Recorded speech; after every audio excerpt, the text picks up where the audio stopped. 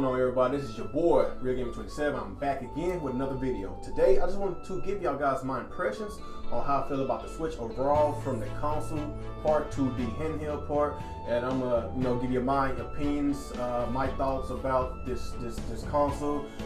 What I'm gonna give you my thoughts on what I think was going to drive a lot of sales for this console. So basically, I just want to talk about the Pro Controller. So basically, the Pro Controller was not bundled with the Switch. I wish it was, because this is like one of the best controllers Nintendo has ever gave us. They always had really good Pro controllers, from the Wii to the Wii U. A lot of people were just so frustrated and angry about the fact that we was forced with a lot of motion controls and stuff, and not giving us a standard controller. So when Nintendo did this generation, it was a lot better, but it wasn't what we thought it was going to be. But I don't have a huge issue, because the way they designed this was kind of like that phrase Mr. T said in this video, like a Swiss Army knife. I just see what Mr. T's talking about when you say Swiss Army knife. So this is your grip, and this is your Joy-Cons. So basically, you slide this right here. It's so easy, real easy. It's so easy. Like basically, I don't have no issues putting this on and taking this off. We put the Joy-Cons to the grip, but when you're talking about these straps, it's kind of a different story, because I did have a hard time with that. So this is so simple, and it's kind of like a smaller version of the Pro Controller. But it's still doable. Is it perfect? No, it's not perfect, but this is as standard as you can get. Just by putting this on the grip, and look, you kind of mess with it, and it's not going nowhere. So that was a great idea on Nintendo. Is it perfect? No, it's not perfect, but I still like the design on how they did it. It looks really cool, but it's not going to be my controller of choice of what I'm going to use most of the time. This is going to be what I'm going to use most of the time, because it's more comfortable, it's bigger, and plus I just love everything about it. The buttons are bigger. There's D-pad. Like, this is a standard controller that you want out of the system.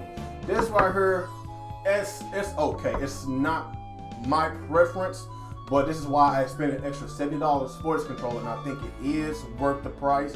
A lot of people want to compare controllers, the prices, and of course you got the DualShock 4, which costs $65 retail, and of course you got the Xbox controller, which I think is the best controller in the world. It's $60 retail. I know some people could be like, well, you can buy it for like $45, $50 on Amazon Prime. You can get this, you get that, but I'm just telling y'all guys, the standard price of a not Pro controller, a DualShock is $65 and $60 for the Xbox controller. This is standard.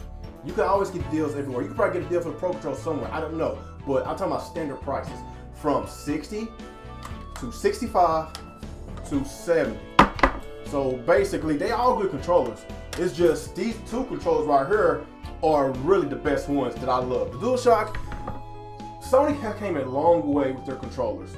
One thing I cannot stand about Sony's controllers is the analog sticks. The analog sticks is so close, so whenever you play shooters, like, look, I got long thumbs, and it touches each other all the time. So this is why I prefer an Xbox controller, because it doesn't touch. You see that?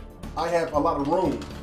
I have a lot of room to maneuver my thumbs. Same thing with the Nintendo Pro controller. They kind of got that same design. So that's why I love these controllers, and they're kind of similar. Just look at it. The only difference between these two controllers is that this has motion controls built within this, and it has a what's that? The Amiibo support. It has gyroscope, and what's that other thing? Amiibo functionality. So it's basically kind of like a Swiss Army knife with the controller, and the same thing with this. It's a Swiss Army knife, because you can basically take this apart, and if you're a lazy gamer, and you could just sit back, relax, and just play like this. If you want to play Legend of Zelda without putting your hands close to each other, you could just do it like this, just relax.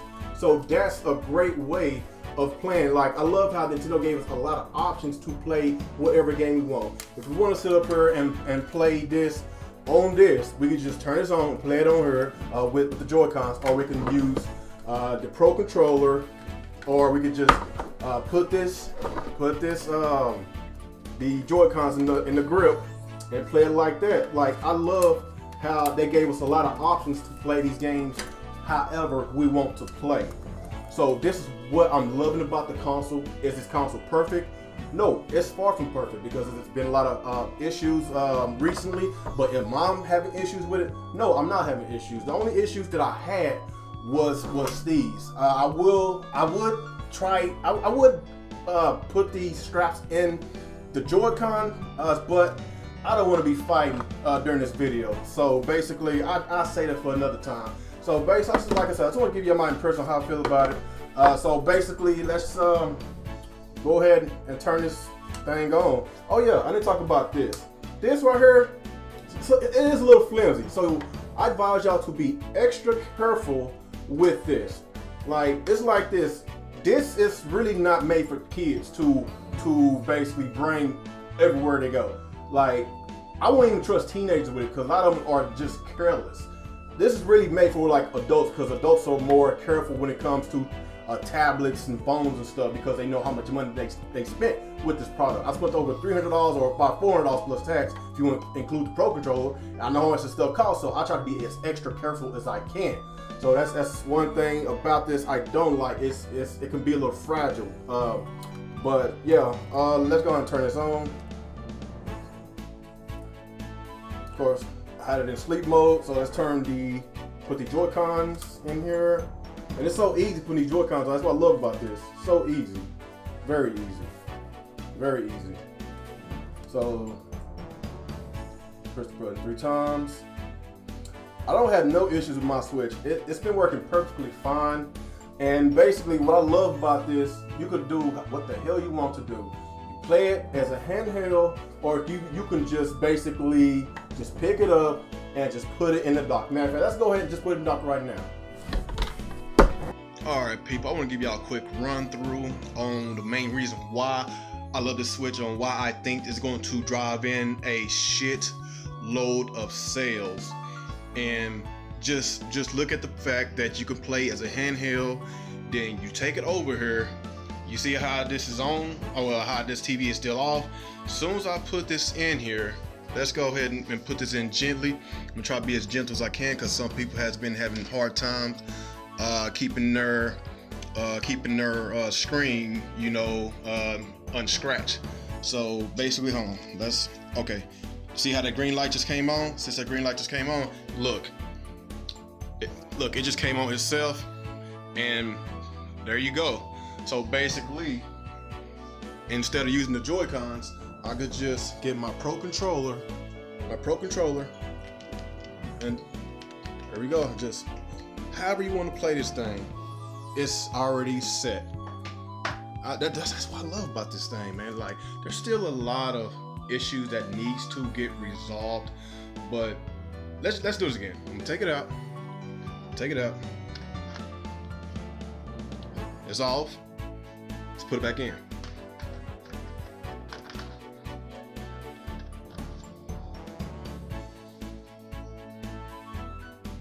Boom, there you go. There you have it, man.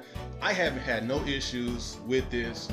I'm so excited about this. And yes, look at that, like, I ain't got no other games, so yeah, Nintendo, they needs to get on the ball, giving us more games, especially if they want to keep us off of Sony and Microsoft's platforms, because, you know, even though I'm playing Zelda right now, I really ain't got much else to play. I just bought Shovel Knight, so I'm gonna play that as well, but in order for me to stay off of Microsoft's and Sony's platforms, we need to have more games. So that's one of my biggest gripes. I know they're spreading a lot of these good games over the months, but third-party support is really important. But I really believe that this aspect right here, just taking it out and putting it back in, is going to sell the consoles slash hybrid, and the word of mouth is going what sell this Switch, because you can take this everywhere you want, on a plane, on a bus, take it to a cafe, Starbucks, and when a lot of people start seeing what you playing, they could be like, whoa, what is that? That is so cool. And then when they find out that's the newest Nintendo system, that you could take it on the go, and when you come home, put it in that dock and play it on your TV in 1080p, that's what's gonna sell. Nintendo they doing a really great job advertising, but just the handheld part about it until it's going to sell itself, and that's what I love about it. Because more sales equals more games, more third-party support. So that's the great thing I love about it. There's still a lot of flaws. There are some defective switches, and you know, it's like I say, it's a new product. There's been a whole bunch of issues with the Xbox One with their disk drive situation, because I had an issue with the disk drive. I wound up having to get another Xbox because, you know, it's the second generation in a row. I had an issue with my Xbox 360, had the red ring of death. Of course, you had the blue light on the PlayStation 3 and all that. Like I say, man, like when you buy products day one, a lot of times they will mess up. You know, it is what it is. I'm not having an issue with it yet. Hopefully I won't have an issue, but it's really cool. It's been a really cool experience with the Switch, and of course the whole friend things. I would love for them to basically tell us who's online. It tells us that how many people is online. That's cool and everything, but I would love for whoever's online give us a notification, like, you know, whoever is online, on, like, you know, kind of like what we get from the Xbox and the PlayStation. So pretty sure there's a lot of kinks that Nintendo needs to work out. But yeah, I just wanted to show y'all this little quick tutorial on how this works. I won't call it tutorial, like I'm pretty sure a lot of y'all already know what it is. Pretty explanatory. So basically, I'm gonna just give y'all my final thoughts on how I feel about the Switch overall. Alright people, my final conclusion for this video, I don't want to keep it too long. So, you know, I like the system. I think it's going to be great. The handheld part is what's going to sell, because when last time Nintendo's handhelds failed them? Their handhelds always outsold their consoles every generation, and since Nintendo had merged their consoles with their handhelds, it's going to be a wonderful generation, because I expect Monster Hunter to come. I expect Pokemon. Of course, we already know about Fire Emblem Warriors coming, a mainline Fire Emblem game coming. Shin Megami Tensei is coming. You know, so they got a lot of strong support from the 3DS developers that's coming on to the Switch. So I expect those, and I expect a lot more third-party support. And third-party support equals more sales. So that's the main thing I'm looking at. This is not a Wii U 2.0, people. This is not a Wii U 2.0. Last time I checked, you can't take a gamepad on an airplane. You can take it on an airplane, but you won't play nothing. You can't take a gamepad at the park, on the train, taxi cab. Well, technically you can, but you won't play shit. But you can play this everywhere you want to go. You want to go to a hot spot and play all your online games with your friends, Mario Kart, Fast RMX, or whatever, Bomberman. All these online games is going to come to the Switch. Like, it's going to be a blast, especially whenever Splatoon comes out. So I see the potential of this console. I see all the money Nintendo is going to drive in. Will it be a next Wii? I don't know. I really don't know. Right now, it's having a really good start. It's selling out everywhere. People is loving it. Of course, there's some people that's actually having some issues, but I'm pretty sure they're going to get those issues worked out. But you know, like I say, for the future of this Switch, I think it's going to be something very, very special.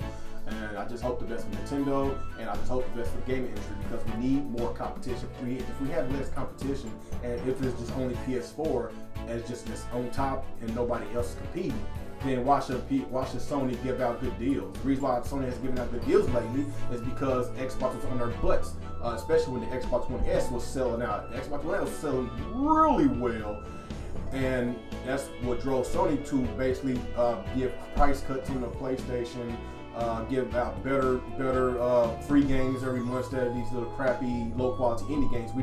Sony has been doing a lot better with the quality lately because of Microsoft has been on their butts. And since Nintendo is out right now and this is hot, competition out here, guys, that means that us consumers win.